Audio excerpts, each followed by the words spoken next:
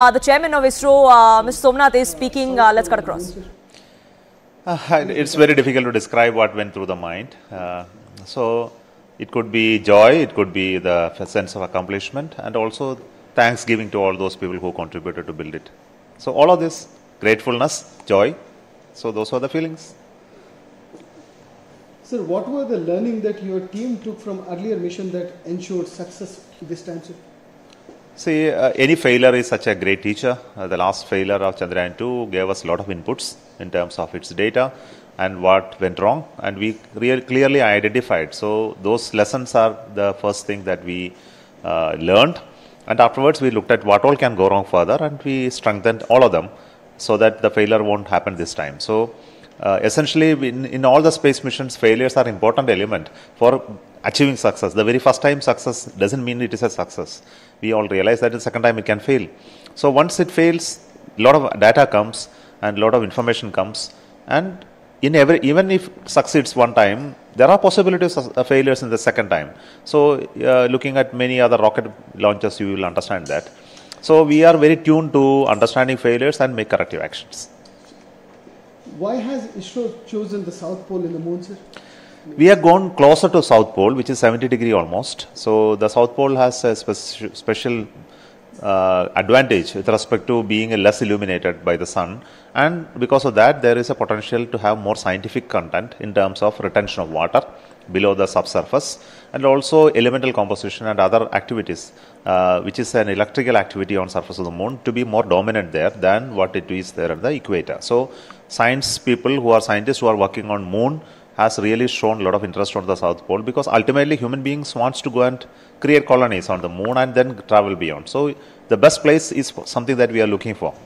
So South Pole has a potential to be that. Now that the rover Pragyan is on surface of the moon, what is the team hoping from it? It has two instruments. Pragyan has two instruments. Both are related to elemental composition finding on the moon as well as chemical composition.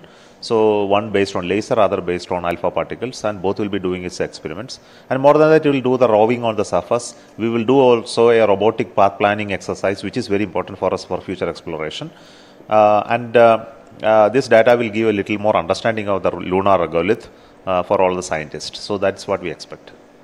When pictures of Pragyan rover will come in a moon surface, sir? It will come soon. We are working today for it. What are the key experiments that are to be conducted, sir? So other than those two experiments on the Pragyan, we have 3 experiments on board Vikram lander also. One is related to finding the seismic activity on the moon surface. The payload is ILSA, and there is a payload where we will conduct a thermophysical measurement of the moon surface called Chaste. And the third experiment is Rambha, which is going to measure the electrical activity on the surface, especially to study the charged particle atmosphere of the moon. So 3 such experiments. Sir, what is the next for ISRO in terms of mission Gaganyaan and mission Aditya? Aditya is a mission to Sun. It is getting ready, and it is just ready for launch. First week of September it will be launched, and after that it will be launched. It will travel for many days to reach the L1 point. Gaganyaan is still in the work in progress, and we are doing a mission possibly by end of September or beginning of October for demonstrating the crew module and crew escape capability, and which will be followed by further missions of unmanned missions next year beginning, and many more test missions and ground test, hundreds of them, until we do the first manned mission possibly by 25. ISRO has also showcased extraordinary ability to the world. That how would you view, especially going forward? Of course, we continue to work on domains which are very complicated compared to many other scientific and technological domains, and we are very happy in the last 60 years we were able to accomplish something very phenomenal that other, like as much as a developed nation could do, having rockets of our own, made fully in India, designed and made in India, as well as satellites and missions, whatever we want to achieve. So it's a great feeling. And it has also been serving the country in terms of applications, and as well as creating industries, engineering capability, and motivating people. More than that, creating an inspirational organization where it has become the nation's pride, and we are very happy about that.